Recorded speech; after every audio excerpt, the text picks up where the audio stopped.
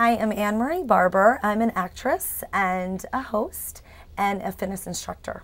This guy Scott called me and he said, hey, there's an audition. This guy Walter Gottlieb is giving auditions this week. Why don't you go? So I read for the part and it really came really easy. I mean, I was dropping F-bombs and I was a bitch, you know, in the audition. And when we were done, Walter was like, wow, how did you do that? I think I can be that person. I definitely am Gemini, and that bitch can come out pretty easy.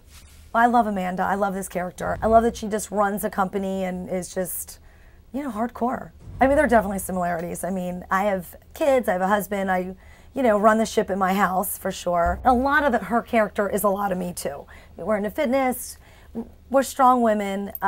She's just a little stronger and runs a, you know, runs a business. Well, I think what Walter did was great because we did a lot of meetings before, we did a lot of improv and just kind of flushed out our characters, and that was so fun because we really, you know, got to know each other, got to know each other's characters. I loved the scene, I think it may have been my first scene, when I came in to the airsoft arena and Amber was on the stretcher and I was like yelling at Joel, just kind of ranted and raved, and I liked working with Joel on that. And I think working like with Cherie or Gia at the bar scene, like I think she's an amazing actress. So working with her was neat, just a one-on-one, and I just, you know, you get a lot from the people that you work with. Reality shows, we've all seen them, and it is very close to reality.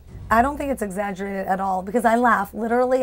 Whether I'm watching like a webcast or turn on the computer, I mean on the TV, and I'm like, this is so funny. I love America's Next Top Model, and I laugh, I swear I laugh when I see her like kicking, Tyra Banks kicking off the models. I think about Top Shot, so that's funny. So I watch Top Chef, America's Next Top Model, and I love Project Runway. So, and I do think about what, you know, Lowball does and these reality TV shows, so it's similar.